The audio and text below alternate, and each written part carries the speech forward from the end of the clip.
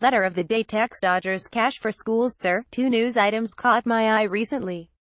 First, the leaked Paradise Papers reveal that since the 1980s, extremely rich individuals and multinational corporations have avoided paying tax by squirreling away money in tax havens across the world. Nearly 10% of global wealth is now held offshore by a few individuals, while the rest of us pay for this with public service cuts. According to The Guardian, tax havens deprive the UK of an estimated £18.7 billion tax income each year. Then I hear that 5,000 head teachers have written to the Chancellor challenging the new national funding formula for schools.